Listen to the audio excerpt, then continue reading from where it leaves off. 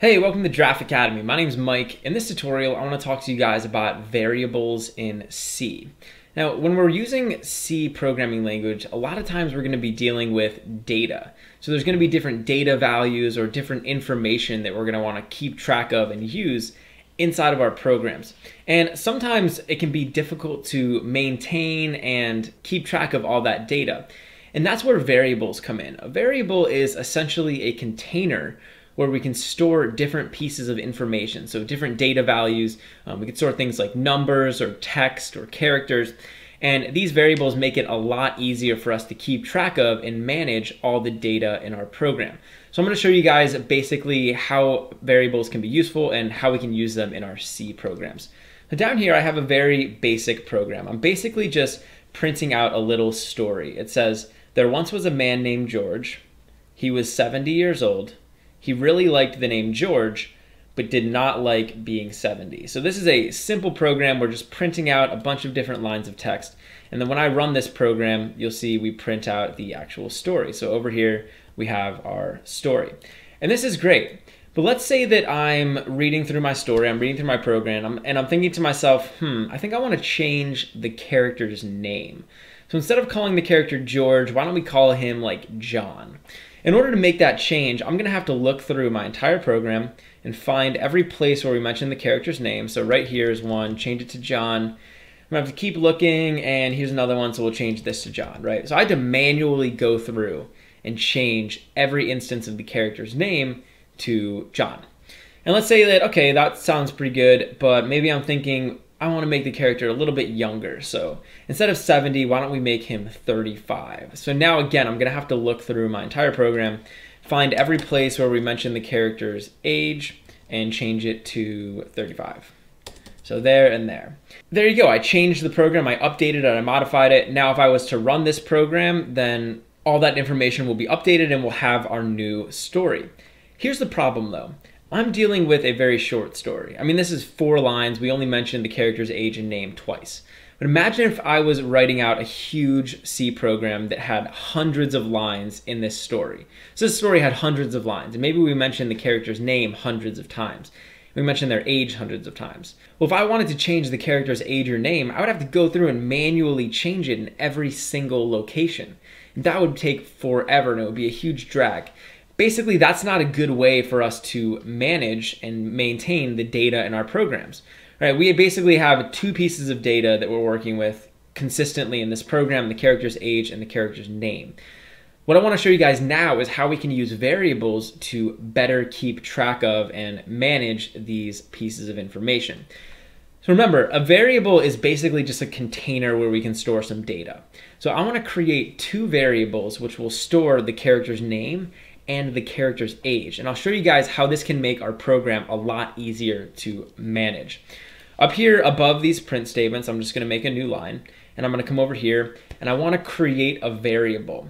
Now, whenever we create a variable in C, we have to give C a couple pieces of information. So we have to basically tell C a couple different things. The first thing we have to tell C is what type of information we want this variable to store. Now, I'm going to get into the different data types that we can represent in C more in the next tutorial, but for now, just know that there's a bunch of different types of data that we can store in C. We can store things like numbers, characters, we can store text, we can store decimal numbers, all sorts of stuff like that. In our case, I'm going to store the character's name. And the character's name is basically just a collection of characters. So in order to create this variable, the first thing I have to do is tell C that I want to create a variable that's going to store characters. So to do that, I'm just going to type out char, just like that. And that'll basically tell C, hey, we're going to store characters inside of this variable. After we type out char, I want to type out the name of the variable that I want to create. Remember, a variable is a container, and it's a good idea to give these containers descriptive names. And those names will basically let us know what that variable is storing inside of it. So I'm going to call this character name. And now what I want to do is I basically want to store multiple characters. So over here I'm telling C that I want to store a character. But in C, we can also store, instead of just storing like one single character, we can store a bunch of characters. And that would be kind of like, you know, a name. So there's like 4 characters in here. In order to store a bunch of characters inside of this variable, after we type the variable's name, we're going to have to make an open and closed square bracket. And that's going to tell C that we want to store a bunch of characters inside this variable. So I'm going to type char character name, open and close square brackets. I'm going to set this equal to something. So I'm essentially assigning a value to this variable. And I'm just going to make an open and closed quotation marks. And inside of here, we're going to type out the value that we want to store. So in my case, I'm just going to store the character's name, which is John. And then as always in C, we're going to have to end this off with a semicolon. All right, so essentially what I did here was I created a variable and I told C what I wanted to store in the variable. I wanted to store a character. I gave this variable a name. It was character name. And I used these open and closed square brackets to tell C that I wanted to store a bunch of characters, not just one. Now what we can do is we can make another variable to store the character's age. So in this case, we're going to want to do something similar, but we're going to want to store a number. There's a bunch of different ways that we can store numbers in C, but for our purposes, we're storing a name, so we're going to use something called an integer. And an integer is basically just a whole number. So I'm just going to type out int, and that basically stands for integer, and now we're going to give this a name. So I'm going to call this character age, and I'm going to set this equal to a number. So in our story, the character is 35. So I'm just going to type out 35, and now we can again end this off with a semicolon. So I have two variables here. This one's storing a collection of characters. This one's storing an integer. Now the question becomes, how can we use these inside of our program? Well, basically what we can do is we can print them out alongside of this text. And we can actually use this printf instruction in order to do that. So I'm going to show you guys how to do this, and then we're going to talk about it. So basically, I'm going to go over here where we have the character's name. I'm going to erase this, and I'm going to replace it with a % and an S. And now over here, I'm going to make a comma, and I'm just going to type in the variable name. So I'm going to type in character name. And basically what's happening is when we use this %s, we're telling C that inside of this string of text here, we're going to want to insert another string. And a string is basically just a collection of characters. So I could call this up here a string variable. So when I say %s, this is basically a placeholder, and I'm telling C I'm going to insert a string into here. And over here, I use this comma, and then I type out the string that I want to include. So in our case, it's character name.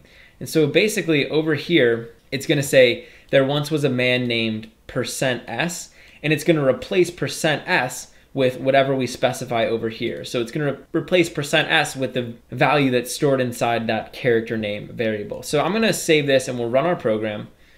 And now you'll see that it's still printing out that there once was a man named John. Even though we didn't actually type out John over here, we just typed %s in the character name. So I can do this in this other spot too. So down here, we're also using the character's name. So I can type %s, and over here we can type character name. And again, this is going to act as a placeholder for this string of characters that we specify over here. Let's do the same thing with the age. So over here we have the age is 35. I'm going to do something similar. I'm going to say %, but now because I have a number, instead of using %s, I'm going to use %d. And that basically means that we're going to insert an integer number into here. So I'm saying he was %d years old, and over here I'm going to make a comma, and I'm just going to type out the name of the variable that I want to be placed inside of here. So I'm just going to be character age, and we're going to do this one more time down here. I'm going to type %d and character age.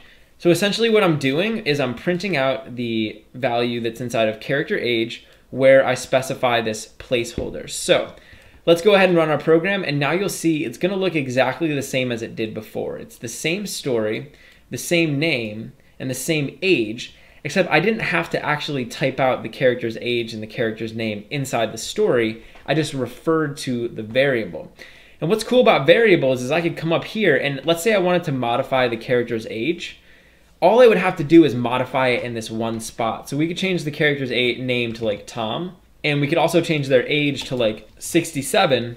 And now when I run my program, all of that's going to get updated in the story. So now it's using the name Tom and the age of 67. in our case, we only mentioned the character's name and the character's age a couple times, but you can imagine if I was mentioning this variable like 10 or 20 or 30 times, having to change it in each one of those individual spots would be extremely difficult. So variables are great because we can store the value one time, and then if we want to modify it, we just modify it in one place.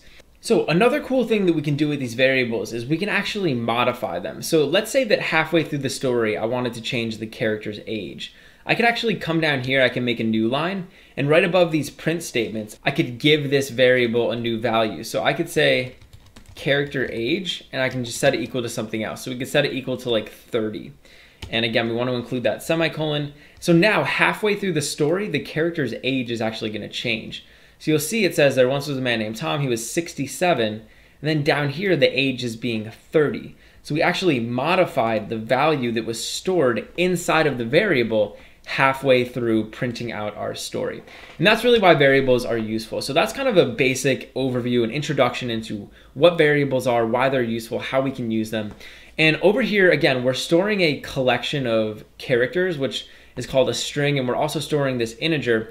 But there's some other data types that we can also represent. So in addition to representing like a string or a number, we can do some other stuff as well. And I'm going to talk about that in the next video.